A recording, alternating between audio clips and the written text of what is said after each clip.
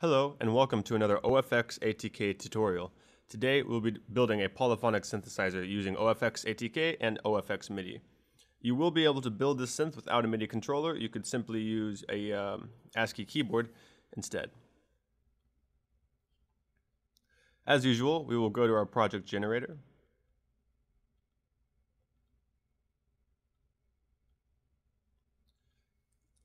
Give your project a name.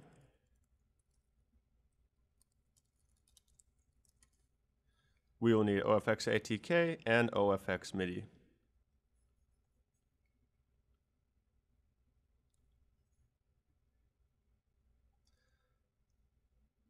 I will be using a max patch just to show what I'm doing on the MIDI keyboard without having to use a webcam. This patch is in no way connected to what we're about to build in openFrameworks. Okay, let's get rid of what we don't need. If you're not using a MIDI controller, you will want to keep key pressed and key released.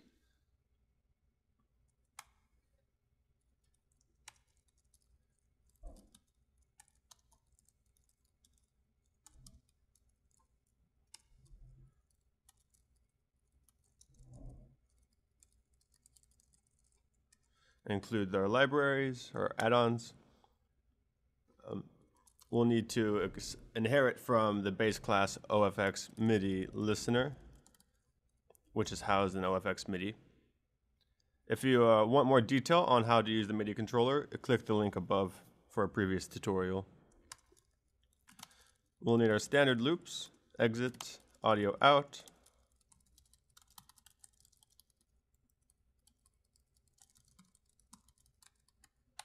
and we'll need our MIDI listener.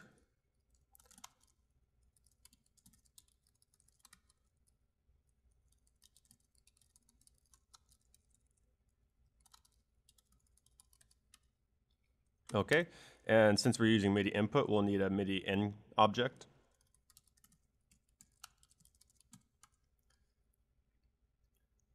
Okay, so if we're deleting these in the header, we'll need to delete them in the CPP. So we should have setup, update, and draw. We'll make our audio out function.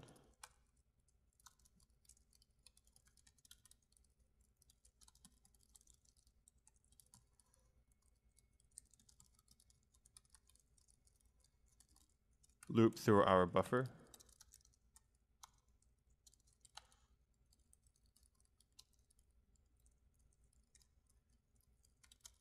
We'll make a current sample and set it equal to 0. And we'll output that sample.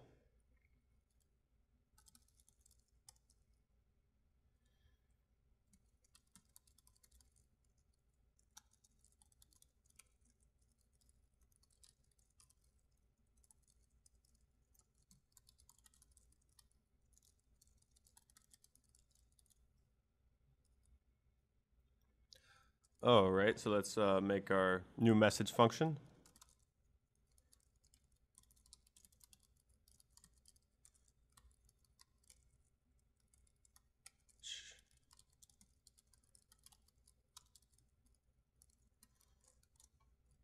For now, we can leave that blank.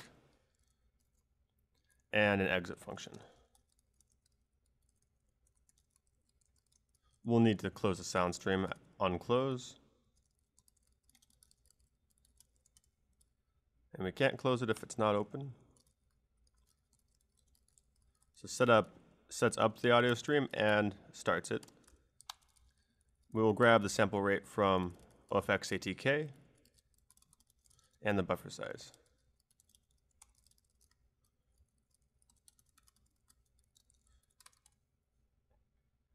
Okay. We made in our header our MIDI in class or object. So we need to do MIDI in list ports. I happen to know what my port is already, but this function will list all of your MIDI devices in the console. I'm going to go ahead and open port 3 since I already know what mine is. And then we need to assign the listener. Okay, so if we run the project now, we should be in good shape. before I do that, I'm going to change the size. Once again, we are not going to be drawing anything to the screen for this tutorial. So I'm going to make it small so it stays out of our way.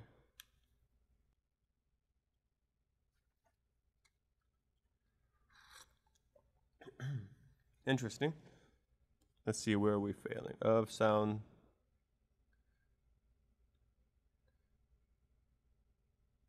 Oh, I put sound twice. That's interesting. Fix.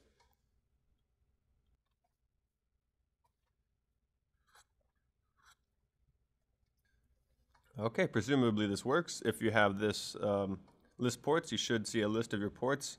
My device is number 3. Okay.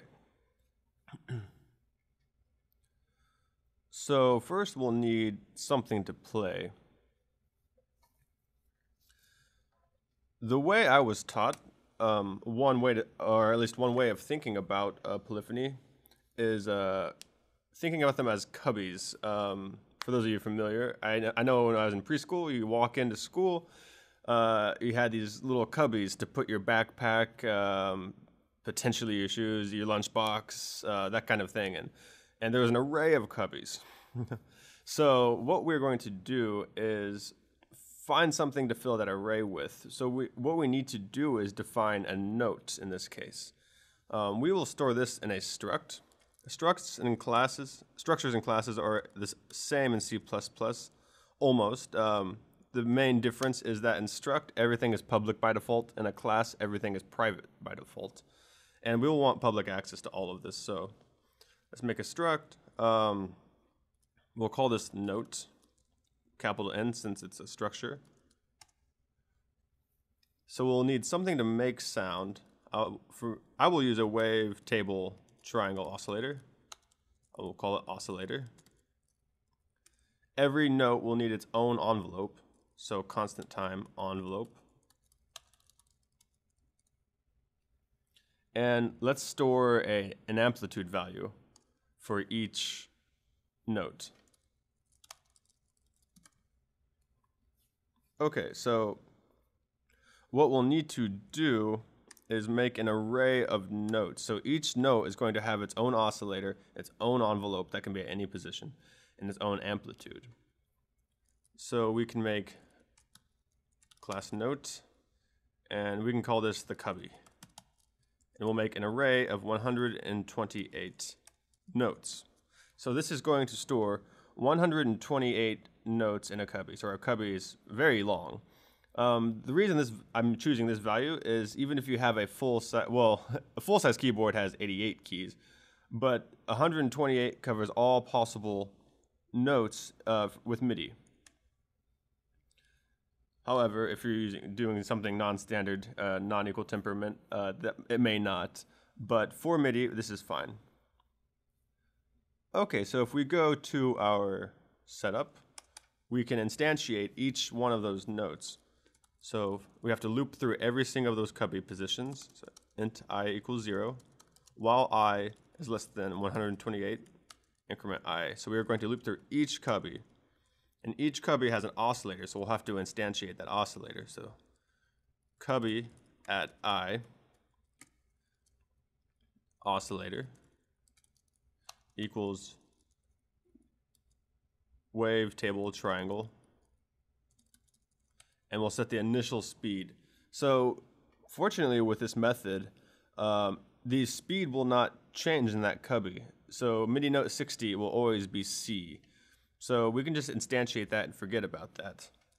So we'll get 0 to 127, and we need to convert that to a frequency value. So we'll get the MIDI note, and we'll convert it to frequency, M to F. And then we can just put I there. And now all of our oscillators will be set to the correct pitch when they're instantiated. Now we need to instantiate the envelope.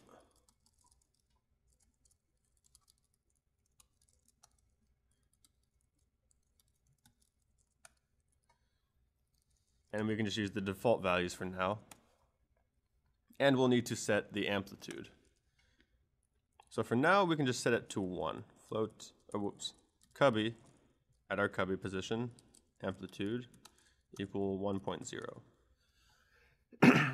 Okay, so with this line of code, or block of code, we've instantiated every cubby, and with a frequency dependent on the cubby position, they all get the same envelope and they all get the same amplitude.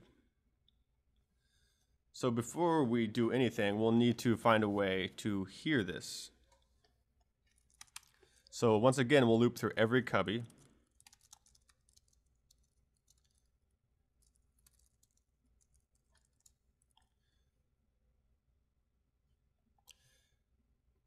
So for every cubby, we'll have to process the sample.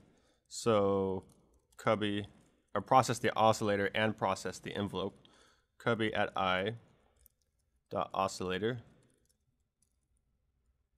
So that's our oscillator class, and then we'll need to process it for every sample. We will have to do the same for the envelope.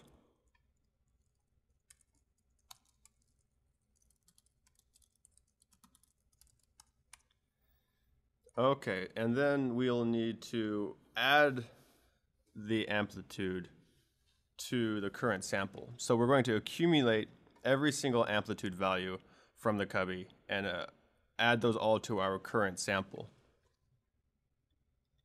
Ooh, I have noticed one mistake so far. So I am within the scope of this for loop. That means I've already made I already means something. I need to use a different letter. So I'm going to use J.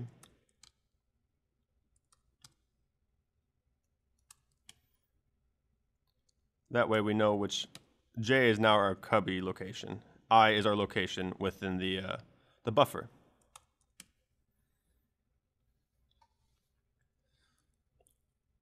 All right, so let's make a value called cubby amplitude. Let's call it cubby value just to be clear. And first, our cubby value, we'll just grab the current sample of the oscillator. So cubby at J dot oscillator dot get sample. So we'll just grab that sample. Now we need to scale that value based on where we are in the envelope. So cubby value equals cubby value times cubby at J, our cubby location, envelope dot get sample. Finally, after we've scaled by the envelope position, which is 0 to 1 range, then we need to scale by the amplitude value. Cubby value equals cubby value times cubby at J dot amplitude. And it's complaining about this, but I don't trust it. I think it's wrong. Okay, so now what we should get is nothing because we have no way. I mean, all of the envelopes first start with their gate off. So that means the envelope's amplitude values are 0. So even though we're processing the oscillator, processing the envelope nullifies any note because the amplitude will be 0, and there's nothing to turn the envelope on yet. So before we try to run this, we need to make a way to have no on messages. So in this function, we're getting the MIDI message and doing whatever we would like to do with that message at the time of the MIDI message. So we can say if the message status is equal to MIDI note on, that's just an enumerator. So if we get a MIDI message and it's a note on message, then we will want to set the gate of that note, the gate of the envelope of that note on. So if we go to our cubby position, and our position will be the position of the MIDI note. So message dot pitch, I believe it's called in this library. So the MIDI note that we were given, so at that cubby, we'll set the envelope to on. Set gate to 1. Okay, so I'm expecting a certain result. The code should work. If we play a note, it will turn on. And we might as well be able to turn the note off. Else, if message.status equal to MIDI note off, we'll have the same code, the cubby at the position of the pitch dot envelope. So we're addressing the envelope here. We'll set the gate to 0 to tell the envelope to start decaying. Okay, so ideally what we would have at this point is if you play a C, you'll hear a C. If you play an A, you'll hear an A, and you can turn those notes off by releasing the notes. However, let's see what we actually get.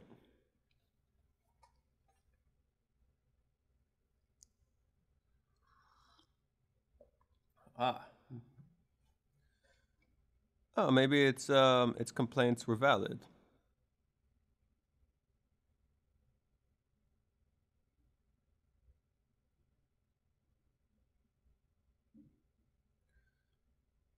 It's not get sample, it's get value.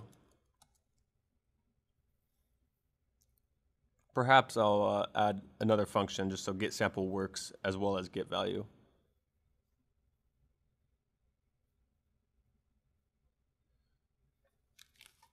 All right.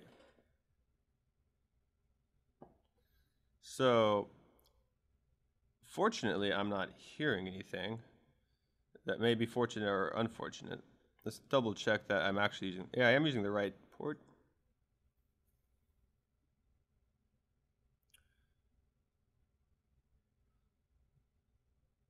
Oh, haha. All right, so I didn't get the error I was expecting because current sample is still 0 no matter what. We haven't actually added the cubby value to the current sample.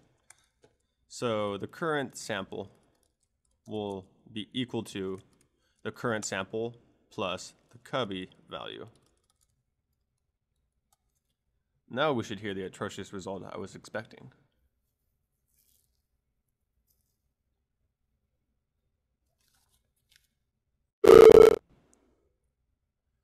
Oh, that was probably really aggressive on your end. I'll apologize. I forgot, whenever I use Soundflower, I need to scale down any output we have. So current sample 0.08. So you don't necessarily need this in your code, but I need this for the screen capture.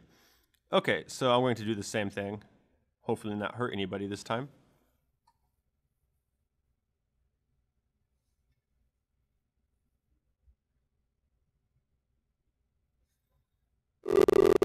All right, so that's definitely, there's a G in there.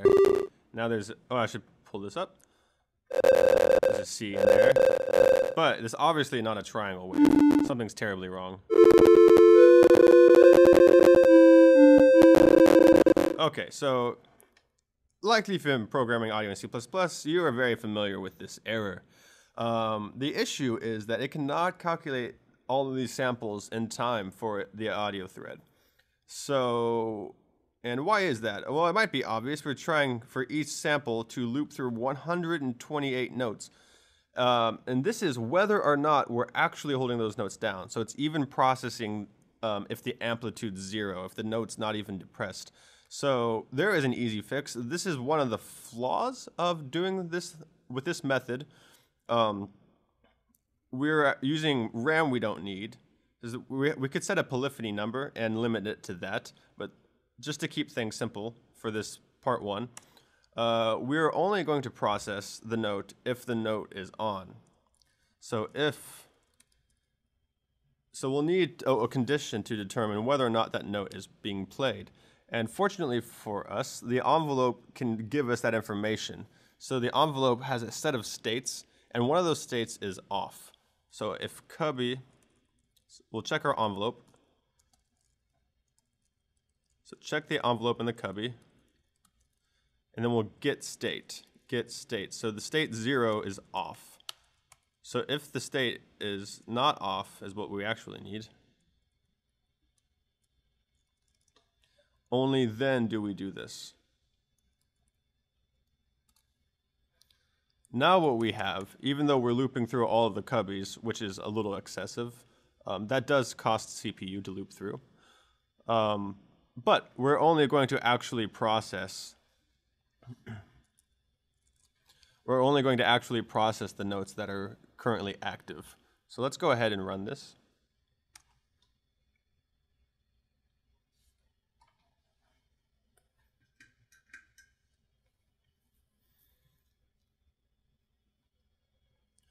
Okay, we're not getting any underflow, overflow errors. I'll hold down F.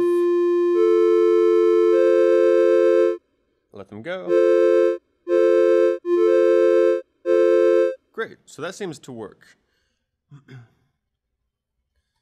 So if you're ever in a situation where you need to build a synth quickly, I still use this method if I'm in a hurry to build something. It's not the most efficient way, but it works. And if you don't need more CPU usage, you might as well. I wouldn't hand this off as a professional product at this point. Okay, so what we can do right now, all of our amplitudes are 1, no matter how hard we press the note. MIDI keyboards give you velocity information. If you're using an ASCII keyboard, you will not be able to do that. It's just on or off. But since we're using a MIDI keyboard, we might as well take advantage of this. So if we get a note on message, we can scale the amplitude based on how hard that note was pressed. So cubby, our cubby location is the pitch of that MIDI message. Dot amplitude, and the how hard you press a note is called velocity, and that's on a scale of 0 to 127. So we can set the amplitude to be equal to the velocity of our message divided by 127 as a float. So this will put 0 to 127 in a range of 0 to 1.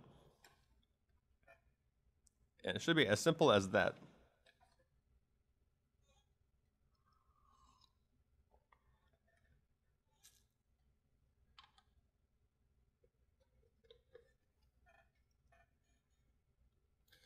Whoops. So you can't, unfortunately with my little graphic here, you can't tell how hard I'm pressing the note, but you can hear it.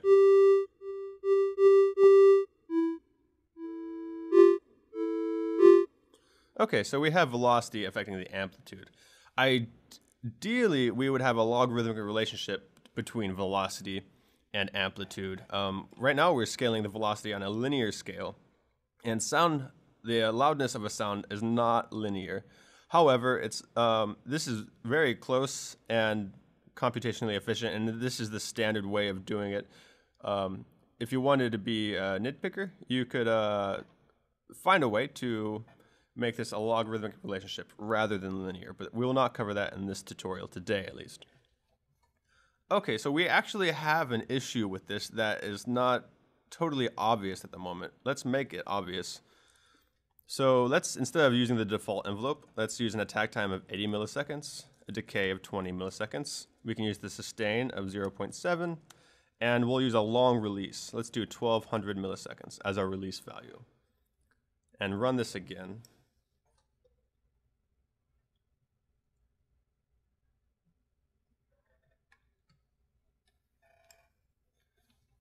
So listen what happens to the tail of my note when I'm playing the same note. I'm going to go down an octave.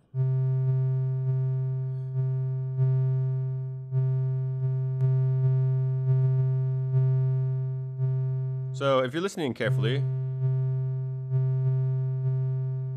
and my compression hasn't killed my high frequencies from the screen capture, then you'll hear a click every once in a while.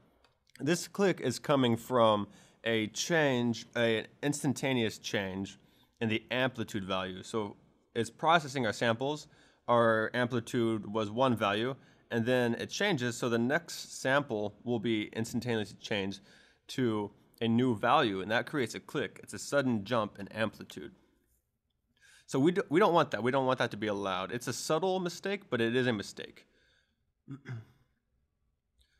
All right, so what we can do, ofxATK has a class called a parameter smoother. So instead of using float as or amplitude as a float, we can make amplitude a smooth value. So this is a floating point value that's essentially has a low pass filter that you can determine the cutoff frequency by giving it a duration to smooth the value over. So now we can't simply set cubby.amplitude to 1. Smooth value is actually a structure, but we can make new smooth value, and we can set the initial components in the constructor. So the current sample can be 0 since all the nodes will be off. The target sample or target value will be 0. And then the smoothing time will be, minimally we'll set that to 20 milliseconds. If you wanted to make a legato control, you could make this a variable value. And that would be kind of a legato knob or a legato parameter. What I want to do is make this value smooth so we avoid the clicking, but as fast as possible so we're not inducing legato notes. So these parameters should work. Now, we don't have to process a float, but you do need to process a smooth value. And if you've watched any of my other tutorials, you'll note that I'm using smooth value different than usual. Since my last tutorial, I've added a new constructor so you don't have to do the ridiculous value setting, and a new way to process that value so you don't have to write a very long line of code to accomplish that. So at cubby position dot smoother dot process. And that's all we have to do. So now that will take our target value, smooth that, and slowly bring it, or our current value, and slowly curve that to our target value automatically. So we can't set cubby value equals or times cubby value times amplitude. Sorry, cubby value equal cubby value times amplitude, because amplitude is no longer a float itself. We need amplitude dot current value. So this will receive the current value of our smoothing operation. Okay, so one last thing. When we're setting the amplitude, we don't want to set this. This is a smoother, not a float. We want to set our new amplitude to be our target value. And that should be enough.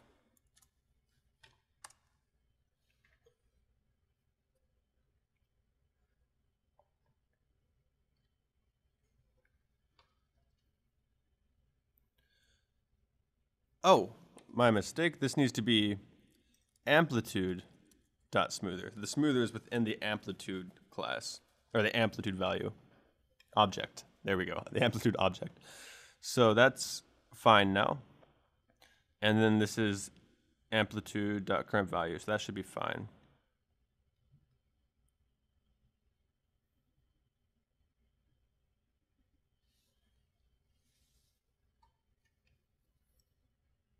Interesting. You know, I never believe, that's an issue I've had with Xcode, is I never believe the errors because they linger for so long. We're probably still getting an error here. No, that's finally cleared up. But let's play ball here.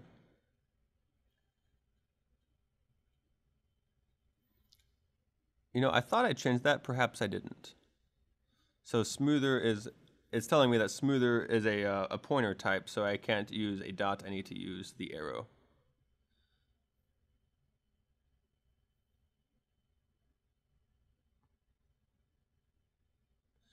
You know, that's interesting. I think I'm just using this wrong. All right.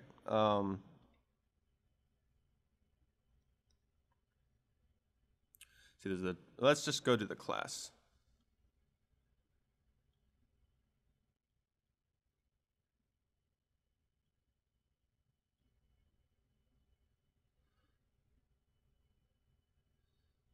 Interesting. All right. So here's the constructor, which is working fine. And then if we call process, it should set the current value. Oh, okay, I see my mistake. This is a recent change, so I'm not used to using this like this. We don't need to call smoother at all. We'll never need that anymore. We just process the smooth value itself. The amplitude is the smooth value, and we call process, and that takes care of it for us. And that's essentially just to save putting kind of a ridiculous line of code in our project. So improvement was made to smoother. I'm clearly in adaptation phase. So if you remember, so long ago, we were trying to fix the problem of clicks in our sustained notes. So that issue should be fixed now.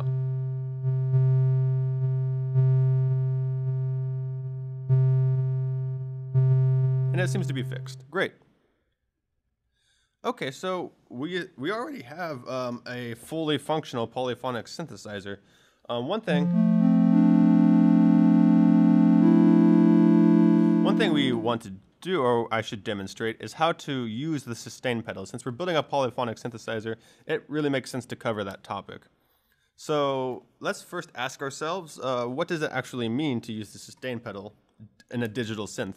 On a piano, the felt doesn't come down and dampen the note when you release the note. So all the dampers are held up. So what that translates to is we don't want to send note off messages until the pedal's lifted. So first what we need to do is get the status of our pedal. Let's make the pedal on or off a relatively global value. So that'll be a Boolean, it's true or false, and we'll just call that pedal. So if the pedal is true, it's down. If it's not down, it's false. And at the beginning, since it won't send a signal to ask the pedal if it's down or not, we'll just assume it's not. So pedal equals false. This will avoid an issue if somebody doesn't have a pedal, then they wouldn't be able to fix that. They wouldn't be able to make this true. So we'll start false. Okay, so in our MIDI section, that's clearly named. The pedal comes in on the continuous control. So we'll need if message dot status equals MIDI control change.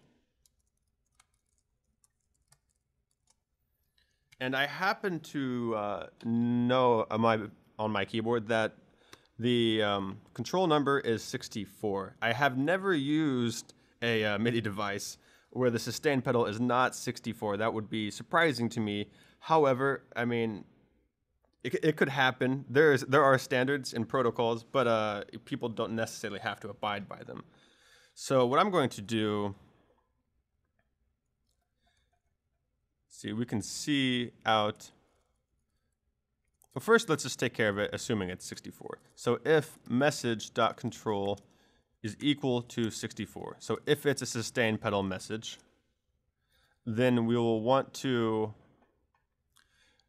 set pedal to true if it was pushed down, to false if it wasn't.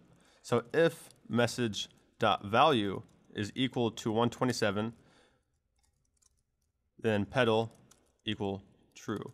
So it's using a full 7 bits, or 8 bits actually, but a full 7 bits to say true or false. So 127 is true, 0 is false in this case.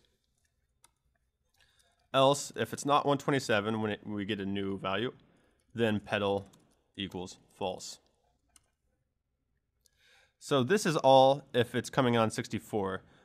And the off chance someone's watching this and your pedal number is not 64, we can do cout message.control. And then when you push your pedal, the control number should show up in your console. And let me know in the comments if in fact you have a keyboard and it's not 64. I'd like to know. Maybe I just haven't used enough keyboards. See, mine is 64. Okay, so we have our MIDI. I'm going to get rid of this line. We have our MIDI coming in, and it's working. So now we need to modify our note off. So we can make a condition. So when we get a note off, if the pedal, so this is what we do if the pedal is down, else if the pedal is not down,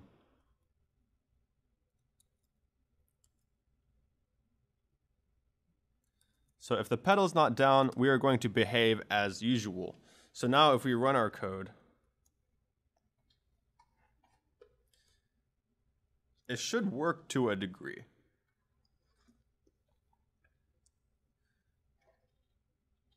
So my pedal's not down, my notes are decaying as usual.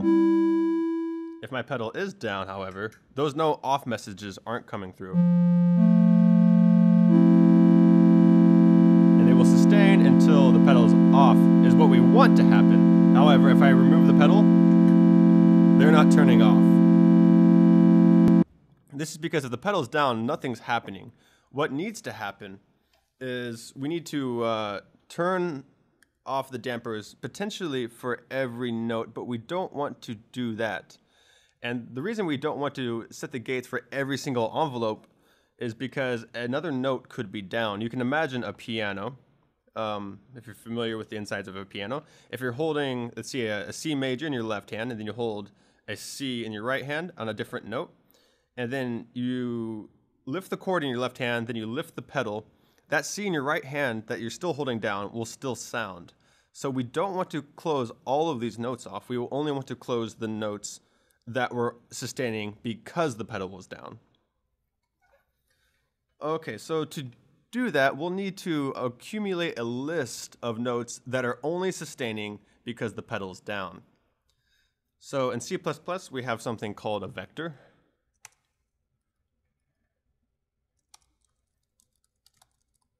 A vector is a dynamic array, so it's an array in which we can change the size easily. It's very handy. The format of a vector is you have these less than or greater than sign, and you put the data type of your vector or dynamic array inside of these brackets. So our data type will be an int. So we're going to store the note numbers of the notes that are only sustaining because the pedal was down. And let's call this the pedal list. Okay, and we don't need to instantiate this. That pedal list will be empty when it starts, and we only need to add elements when the pedal is depressed. So if the pedal is down and we get a note off, we need to add the pitch of the note off message. So to do that, we have our pedal list. And to add to a dynamic array or a vector, then we need to use the pushback.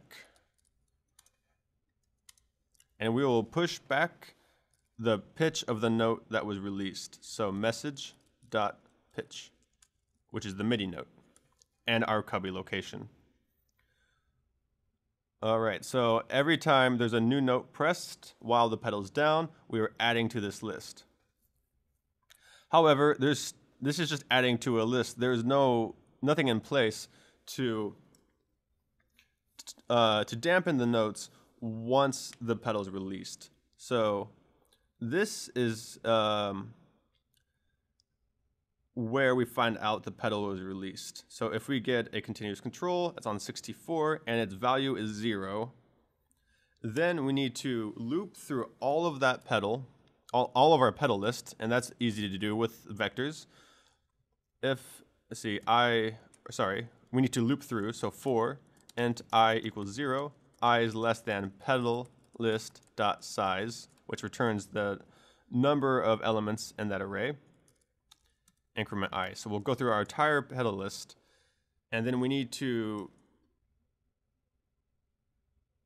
we'll need to send a note off message to every cubby of those pitches. So say MIDI notes 30 was down and 35 was down. We need to turn off the envelopes at cubby position 30 and 35. So for every element of our pedal list, we need cubby at pedal list I dot envelope dot set gate to 0. So that will turn off all the notes that were only still on because of the pedal. And then once those have been released, we need to clear that list because those notes are no longer on because of the pedal. So to do that, we simply call pedal list dot clear. And now our pedal list is empty and ready for the next pedal depression. And since the pedal is off, we still need to make sure we're setting that. Let's just make this clear. Pedal off, pedal on.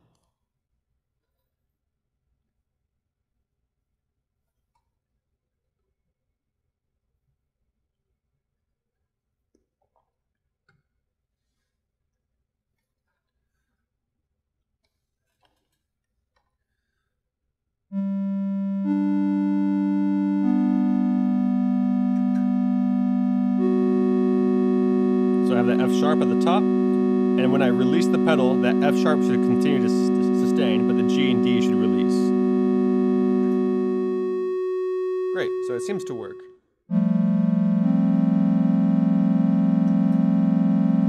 I'll release the G, F, G, and A. They continue to sustain until I release the pedal. Okay, great, and that sums up the basics of polyphony. As I said before, this is not necessarily the best way to do this. We are storing unnecessary synths in our RAM, and we are unnecessarily looping through synths that we are almost certain aren't going to be used in the near future. So in the next version of polyphony, or the next part of the polyphony tutorial, we will discuss a more sophisticated and complicated method of doing this that will be a little more efficient. Thank you.